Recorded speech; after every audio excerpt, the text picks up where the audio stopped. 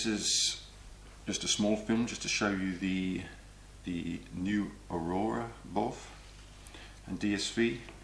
Later I'll be doing a small barrel service just to show you how that's done for general maintenance, just to keep it running smoothly. This BOV I designed for the use with a standard Apex XTX regulator range. Nothing has been changed on the regulator, so its servicing is and can be done just like any other Apex regulator, the same parts. The only difference is that the exhaust valves have been removed and there are special fixing plates to allow it to be firmly attached to the DSV body. This plate here is a bubble exhaust plate which will push the bubble slightly to one side while you're diving to stop them coming up in your face in the open circuit mode. The difference between this BOV and most other BOVs is the mushroom valve positions. You don't have the normal system where the mushroom valves are situated at the end of the barrels. They are actually angled valves within the inner barrel and fixed in position. Their position cannot be changed, so you cannot reverse the flow once the direction of flow has been manufactured. This particular one is a left to right flow, so it's good for the Inspiration, the Aurora, the JJ, etc.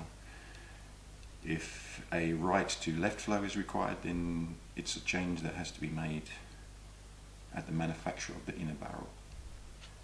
The flapper valves are a little bit more complicated to change than normal flappers, but not particularly difficult, and I'll make a little film in the future on how to do this. So generally flapper valves don't have to be changed very often, and they certainly don't have to be removed for cleaning.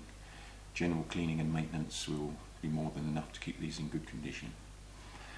So now we'll do a little film on a small, quick inner barrel service just to keep the operation of the DSV at optimal. Most people generally wait until it becomes stiff or difficult to operate. If you do this at a regular basis, even before it becomes a problem, it will never become a problem. So this little film will just show you how to do that quickly and efficiently. Okay, today I'm going to show you how to do a quick barrel service on the AURORA DSV. Now most people might wait to do this service until the barrel becomes stiff or difficult to use, but I think it's best to do this every 2 or 3 weeks just to make sure that it's always operational and smooth working. Okay, to do this service is very simple. Very few tools are required. The tools that you need are a crosshead screwdriver, which is a Posi-Drive number 1, a flat-headed screwdriver with probably a 6mm tip, a clean cloth, and of course new lubricant or oxygen grease. Step 1 will be to partially remove the small cross-headed screw here, which holds the hose connector screw in position. It's a little bit similar to the AP DSV. You don't need to remove it completely, that'll avoid you losing this little screw. After half unscrewing the retaining screw, you can turn the DSV over, and with the flat-headed screwdriver you can remove the barrel retaining screw, which stops the barrel over rotating. It only needs to remove halfway, again to avoid losing the screw. It can remain partially in position. After having done that, you can unscrew the hose retaining screw on this side and remove it complete with the hose connector.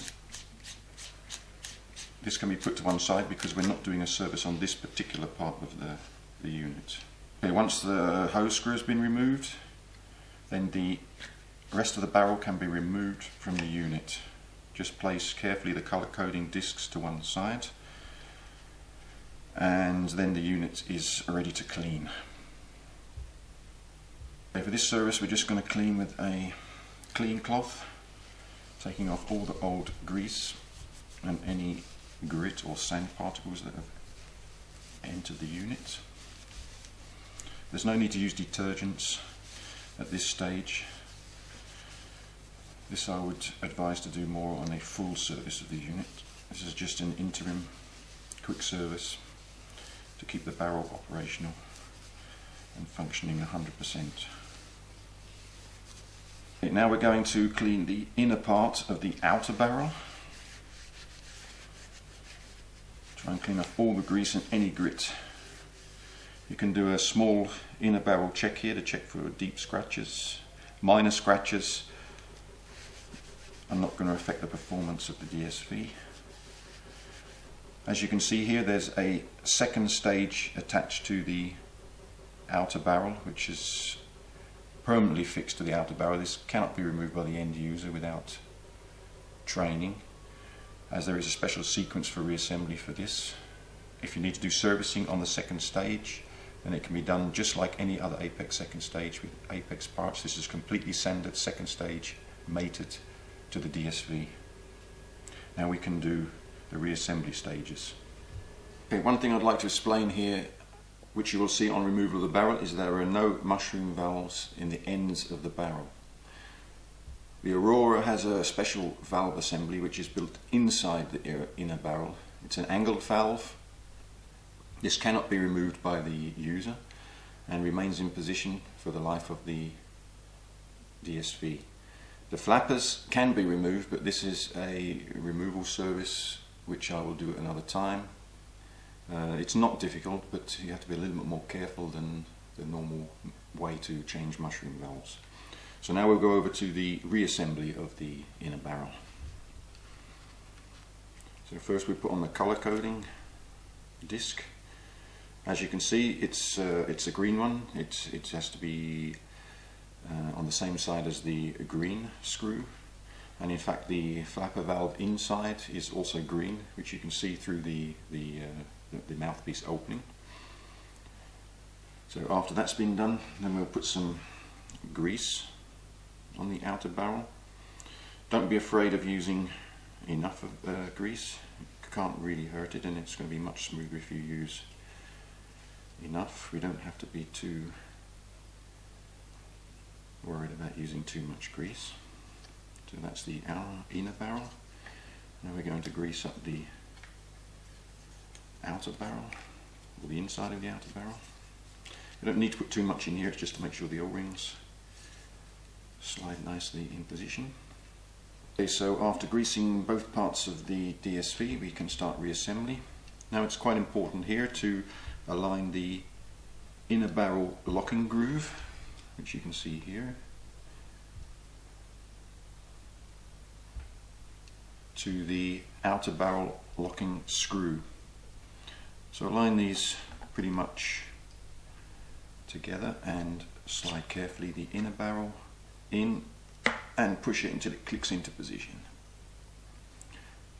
After that, you can lock the inner barrel already. And this is a plastic screw, so you don't need to over tighten it, but it will reduce the chances of stripping any threads on the Delrin part of the unit.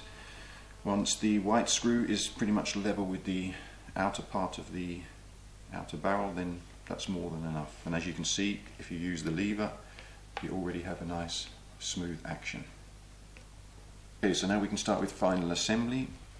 Important here is to put the DSV in closed circuit mode before the last part of the assembly. We can put on the color coding ring, which is blue in this case.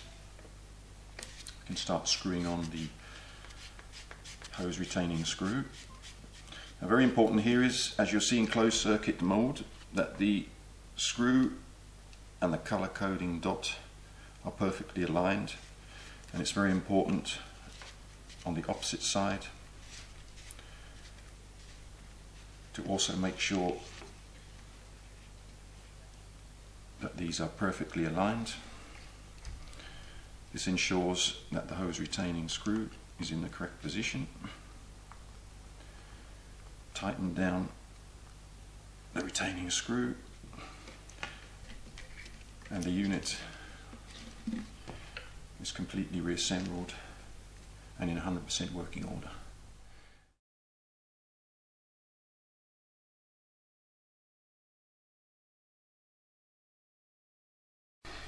Okay, first partially remove the locking screw of the hose retaining screw, loosen it slightly. Now we can partially remove the inner barrel locking screw.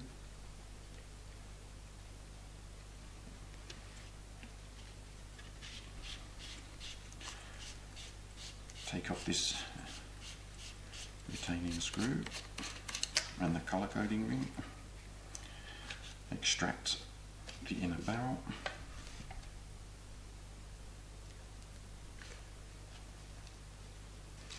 Thoroughly clean the inner barrel. You could take off the O-rings at this stage and re-grease them if you wanted to, but for this particular service it's not absolutely necessary.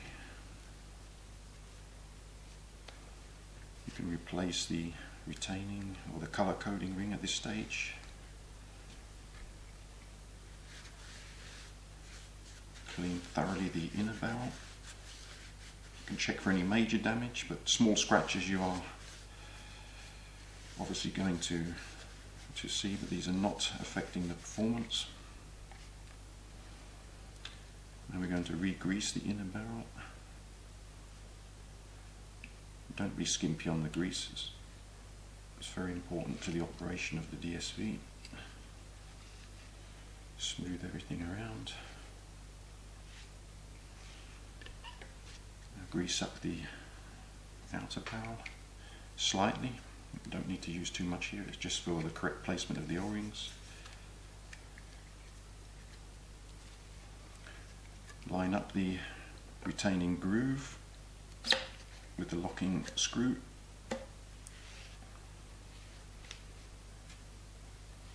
You can lock the inner barrel at this stage. Make sure the screw is about level. Replace the colour coding ring.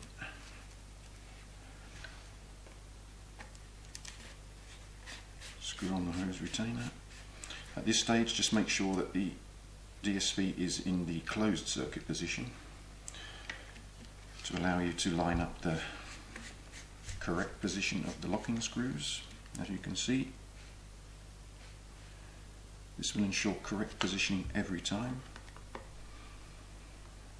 Screw down the locking screw, and service is complete on the AURORA BOV. Right. Correct operation, smooth. Took 2 or 3 minutes. This is something you can do every 2-3 weeks, quicker if you need be. It's just 3 minutes out of your life, and it will never fail this way. Otherwise, if you wait until it gets stiff, then it's already too late. You probably damage slightly the inner barrel. Just keep it in perfect working order with a 2 weekly or 3 weekly service. Voila.